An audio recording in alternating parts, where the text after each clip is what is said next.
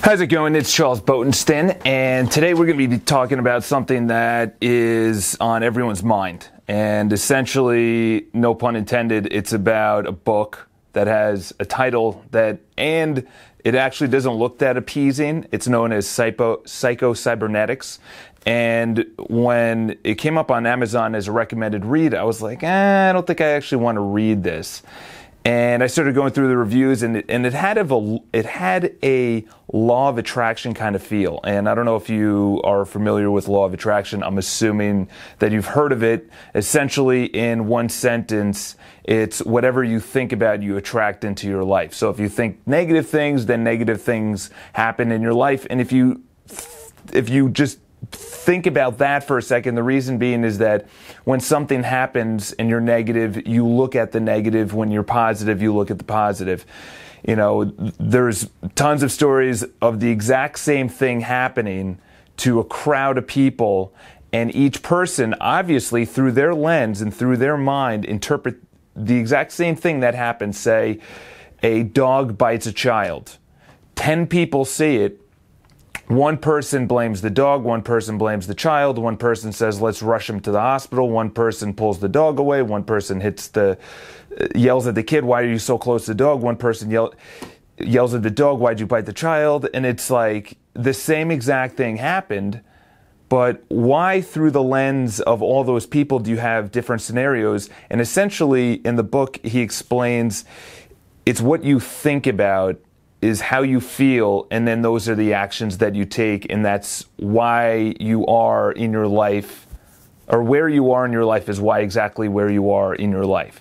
So what, in the current situation you are in right now, physically, mentally, health, wealth, every single aspect you have brought into your life. And he was a plastic surgeon it was a while ago, probably the 50s or 60s, and essentially he started thinking about it because he would do plastic surgery on someone's nose, or someone had a scar, or someone had a wart or a mole on their face, or they wanted whatever they wanted done. And after a while, he noticed that people would leave, and what they wanted change on their face, he changed.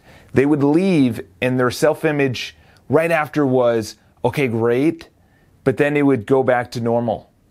So then he started thinking about, well, is it this scar that's making them self-conscious, or is it themselves convincing themselves that this is what's making them self-conscious?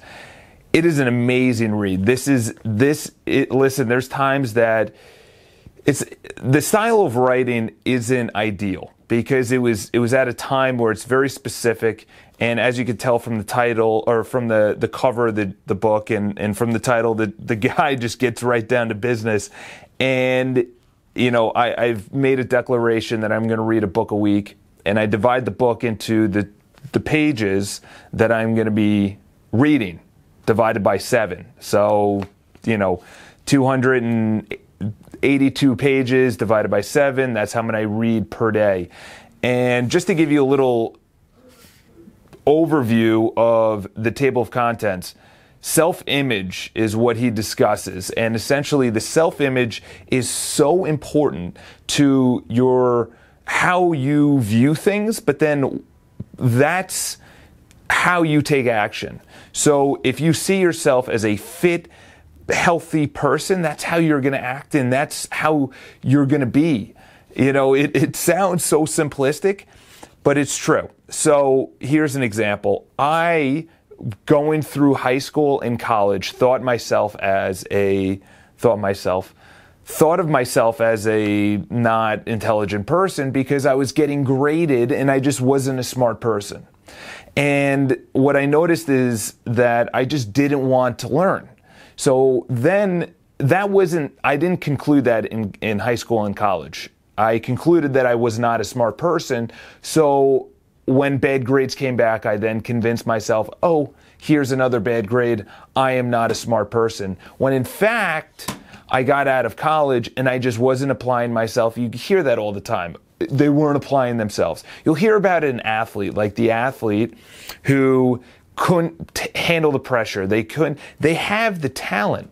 And that's the difference, is that people have the talent. They have the smarts. They have all of the tools. They're just not applying themselves. Why are they not applying themselves? The reason they're not applying themselves is because they feel inside their mental framework is just a little bit off. It says they're not good enough to be in the NFL.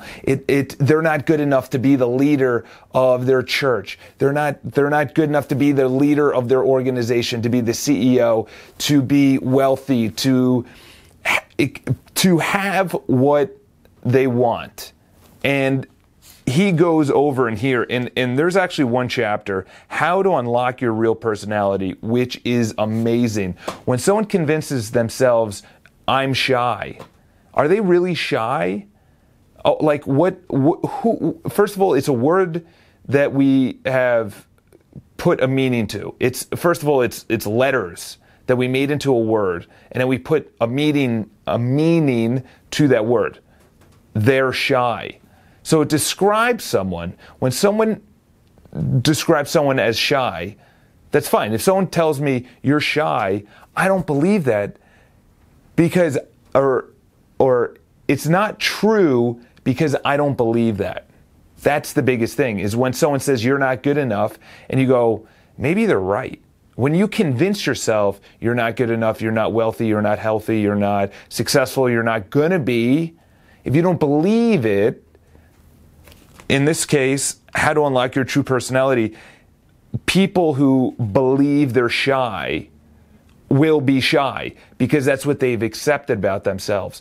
So one thing I brought out of this, which is amazing, you have to say, and actually I got this from Jack Canfield as well. He says, and when you read through this, Jack Canfield, Tony Robbins, a bunch of these guys nowadays, Brian Tracy, Les Brown, when you read these older ones, these are the books they read because they bring these principles back. You're like, wow, what a brilliant principle. It was in this book or is in another book just like it. So 5 out of 5 stars. So to unlock your true personality, when you say shy, you're convincing yourself you're shy. So instead of saying I can't do something, say I won't do something. When you say I won't do something, that means that you have a choice and you chose to go down a different path. So perfect example. Instead of saying I am not shy, you're just say I won't be shy, or I won't be outgoing. In other words, you're choosing to be shy. You have an option to be shy. You have an option to be wealthy, to be successful. This book is dehypnotizing yourself from false beliefs. A false belief. Doing these videos is amazing because it actually reinforces in my mind things that I say to myself. And then I actually, because of this book, catch myself. Why am I saying that I'm bad at something? Why am I saying I can't do something? Don't say I can't, say I won't do something, which gives it a meaning, it gives it a choice. Highly recommend it. It's by Maxwell Maltz, 5 out of 5 stars. It's not a quick read. To me, it was actually a slow read for me. I'm going to say I'm not the fastest reader, and I've convinced myself that I am now a fast reader because of this book. I've now convinced myself I am a fast reader, and now I am actually, ironically enough, reading faster. Highly recommend the book. Got to pick it up. Join the millions who are already adding more years to their life. Another thing in here which is amazing is believing you're old.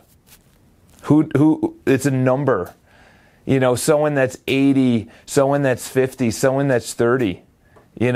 When people say 40 is the new 20 or 50 is the new 30, those are people with a mindset that are younger. I'm almost 30. I'm going to be 30.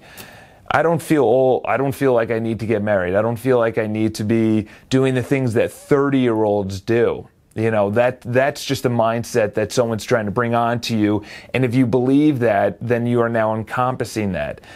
I don't believe I'm old. because I'm not. I'm 30. Even if I'm 50, and I know there's 50-year-olds or 60, 80, 90, 100-year-olds that are going to be reading this. Listen, I used to always feel that I wanted to make it to like 85, 90, maybe not even. You know, I used to say, give me 70 good years, 75 good years. Now I want to make it to over 100. I'm eating better. I'm exercising, things like that. Pick up the book. Great book. If you want to follow me, I should say, Instagram, subscribe to the videos. I'm going to be doing actually 3 more books today. And Managing Oneself, The Power of Focus, and The Power of Full Enjoyment, The Power of Full Engagement. Didn't have the book in it because I travel around New York City without the book cover, because then people look at it and they start, you know, asking me about it and things like that. So I don't travel around with the book cover. But anyway, follow us on Instagram and subscribe to the videos. If you have any books you want to recommend, obviously let me know, and I will certainly read it. Talk to you guys soon.